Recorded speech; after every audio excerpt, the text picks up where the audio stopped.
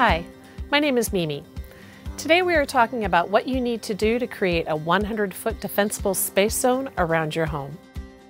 Defensible space is an area around a building in which vegetation, debris, and other types of combustible fuels have been managed to reduce the wildfire threat. Here in Sonoma County, we are all too familiar with devastating wildfires. How do we manage our landscape to protect our homes? The principles of defensible space apply whether we live near a wildland or in a city.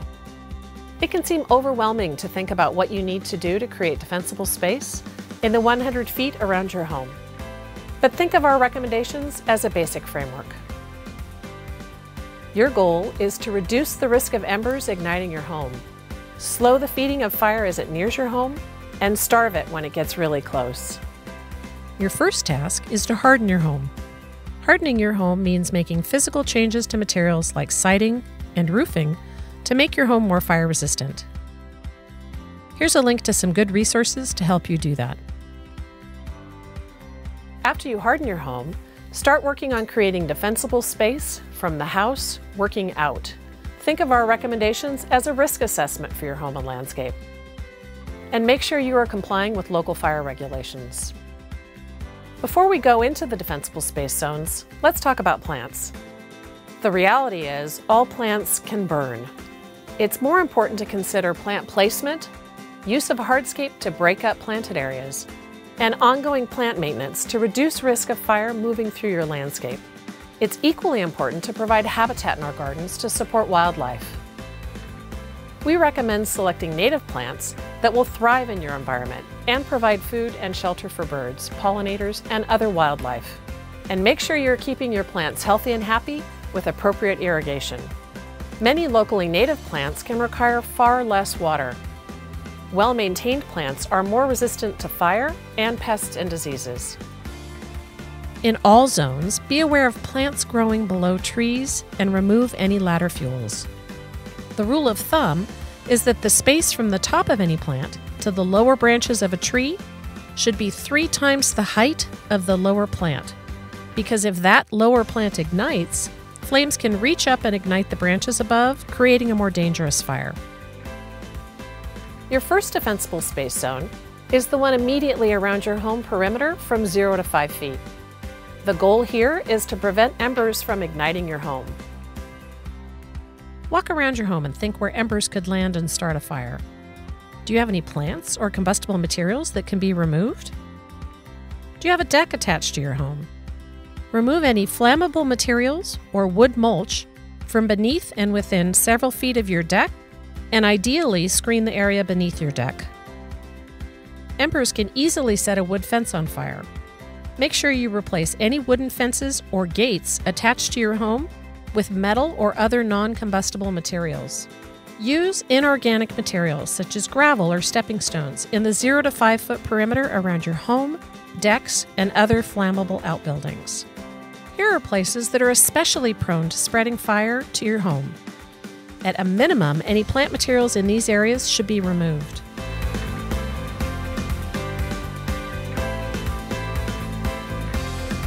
Tree limbs that overhang your home can result in a greater accumulation of debris on your roof and near the home. Throughout fire season, make sure you are regularly cleaning debris from your roof and gutters. Think of the next zone, 5 to 30 feet, as the place where you want to slow down the fire and give firefighters a place to stage their defense. Focus on creating more space between garden beds, shrubs, and trees so that if a wildfire does come into this zone, the vegetation will not be able to burn to the house or into the crowns of trees. To achieve this, plant in islands separated by hardscape. Optimally, select lower growing plants up to 3 feet in height, such as ground covers, mown native grass, herbaceous perennials, and succulents.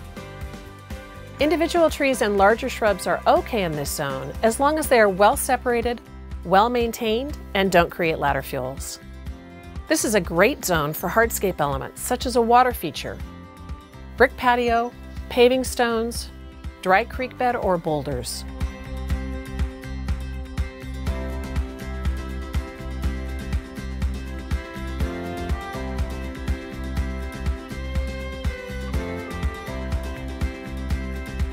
In the 30 to 100 foot zone around your home, the goal is to reduce the speed of approaching wildfire. In this zone, plants can be taller than in the 5 to 30 foot zone, still placed in islands separated by pathways of mown and well-hydrated native grasses, or composted mulch or gravel to impede the spread of fire.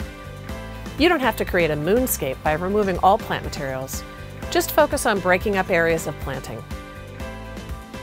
In areas that are densely vegetated, increase the spacing between trees or groups of trees and limb up lower branches of trees and shrubs. If you're looking to make an existing landscape more fire-wise, you can apply all these same concepts. Remove plants and wood mulch in the 0 to 5 foot zone around your home. Limb up all trees 6 feet from the ground, or 1/3 of their height, and remove any shrubs beneath trees, whichever is less. Break up planted areas into islands of planting, separated by hardscape. If your property is on a steeper slope, then you should increase the thinning between plants. Maintenance is just as important as the design of your garden. Throughout the year, make sure you are removing dead plants and dead branches from trees and shrubs. It's also important to keep dead leaves and branches from accumulating in the center of a plant, which will make it more flammable. Here's a list of maintenance that should be done annually before fire season.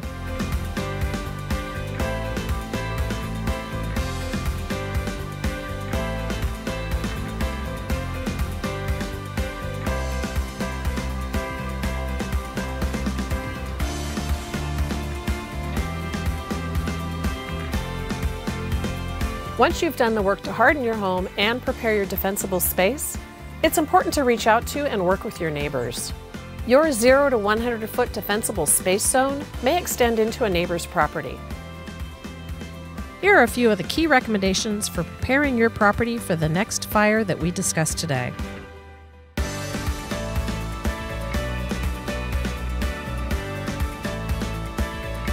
Wildfire will always be a part of the California and Sonoma County landscape.